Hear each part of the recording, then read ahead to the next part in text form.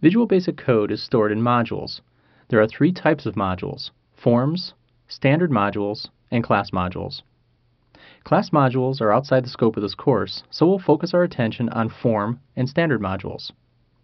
First, let's consider a simple application consisting of just one form.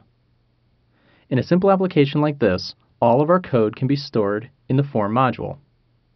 Next, let's consider a large application with multiple forms.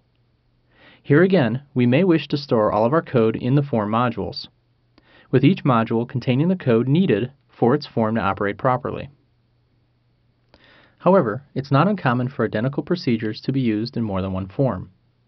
When that's the case, it's more efficient to store a single procedure in a standard module for use by each of the forms that need it.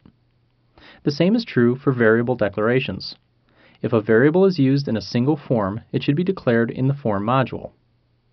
But if it's used in multiple forms, it should be declared in the standard module. Proper use of code modules allows us to write code that runs faster and uses memory more efficiently.